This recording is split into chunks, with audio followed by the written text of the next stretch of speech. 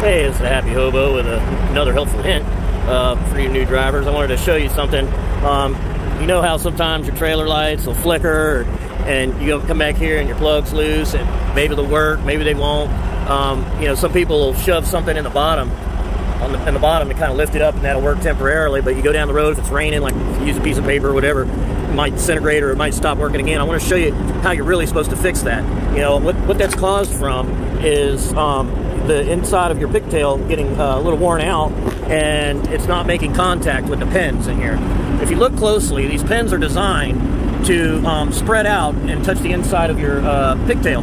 So what you do is you take a flathead screwdriver, and inside here you can see they have little slices in the pins. You take your screwdriver and you get in between those pins and just separate them just a little bit.